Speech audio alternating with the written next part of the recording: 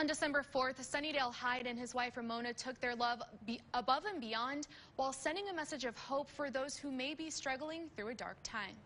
At this time, we will move the ceremony to the airplane for a flight that will begin with two separate individuals who will unite in the air and then land as well. A lot of people say they want to scream from a mountaintop that they love their spouse. This is screaming from above the mountaintop. I love you. I am yours. You're mine. This is the mountaintop. True love has no measures when it comes to Sunnydale Hyde and his wife Ramona.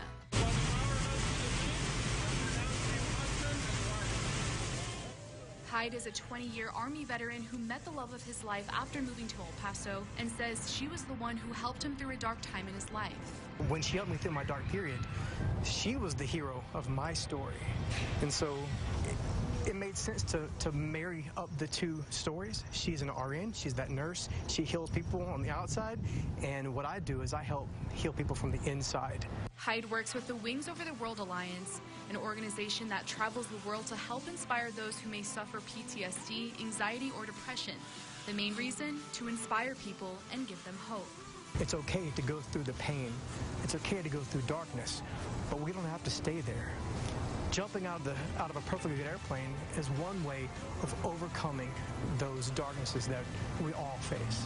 While two worlds collided as one in the sky, Hyde says the feeling will never be forgotten. It was just a moment of freedom. When we jumped out completely free in the sky, it was freedom for us. We finally were able to mesh the two worlds together. You may now kiss the bride.